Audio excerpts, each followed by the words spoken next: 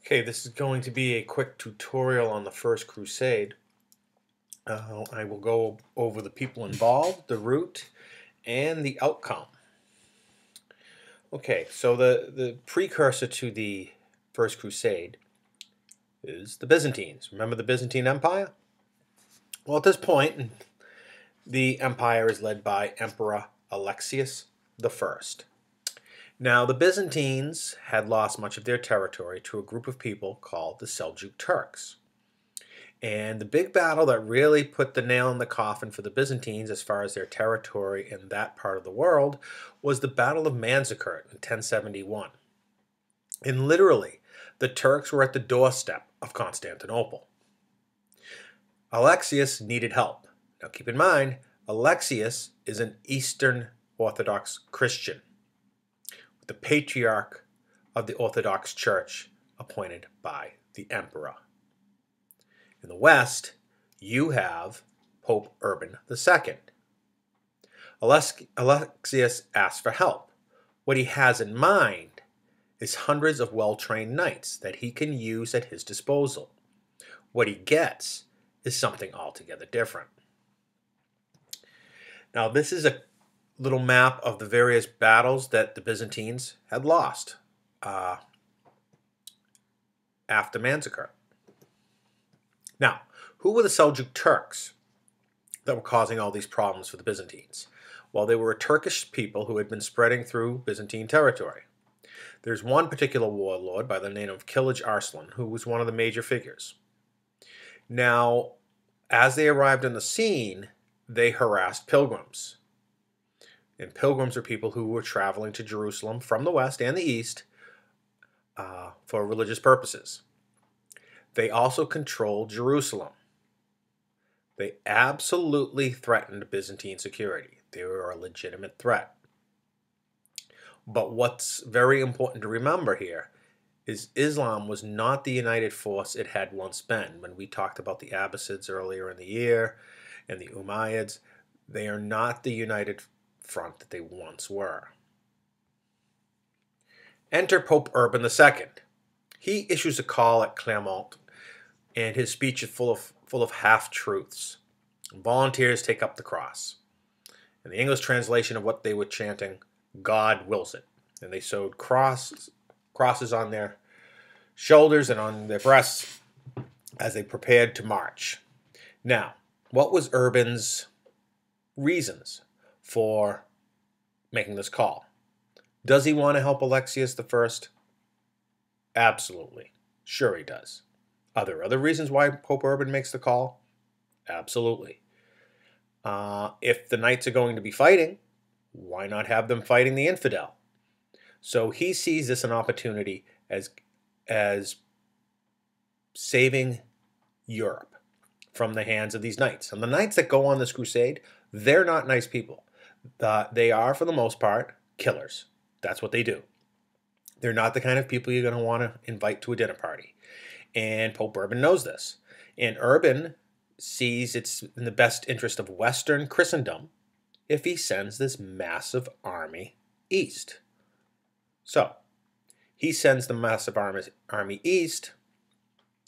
You will have relative peace and hopefully economic prosperity in the West.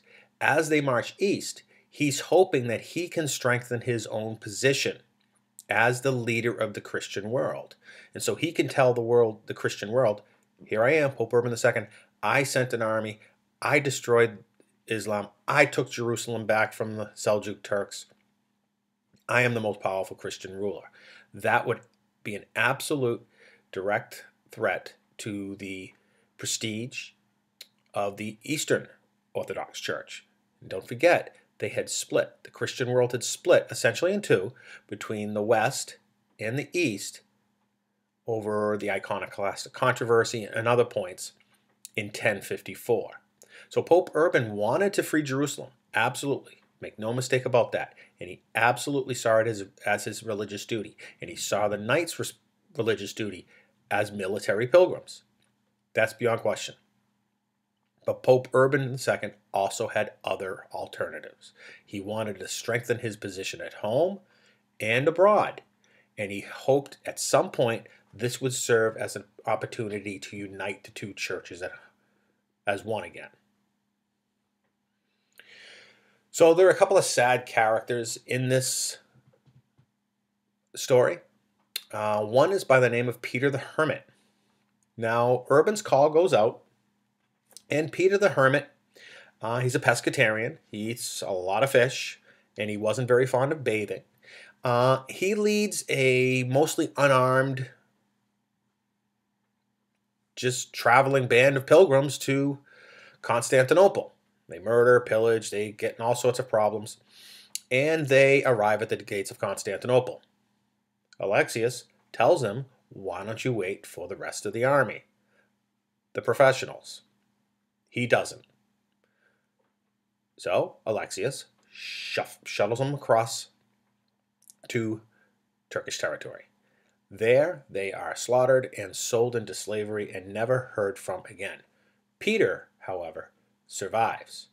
In his reasoning that they failed to cross over because they were supposed to win on faith alone is his followers were not faithful enough. He managed to escape. His followers were sold into slavery. Now, this is the general route of the Crusaders. There are a couple of main figures that we're going to talk about. The first two that I'm going to talk about are Godfrey of Bouillon and Raymond of Toulouse. You can see that the course that they came through.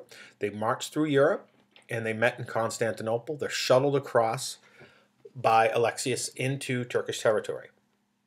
The first stop is Nicaea. Then they go to Dorylaeum, an absolutely fantastic story on Dorylaeum. Then they go to Edessa, sort of. One party breaks off from Edessa and takes control of it. Then they march out to Antioch, where they encircle the city of Antioch. The city surrenders. They take the city.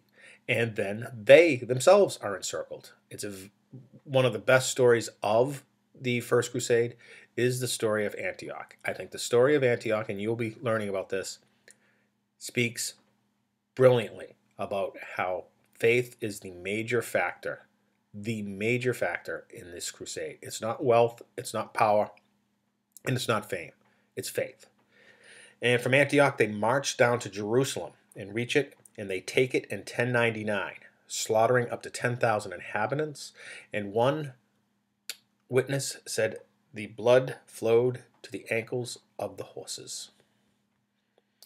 Godfrey of Bouillon, Raymond of Toulouse, Beaumont of Taranto, and a young hothead by the name of Tancred are four major characters on the crusade.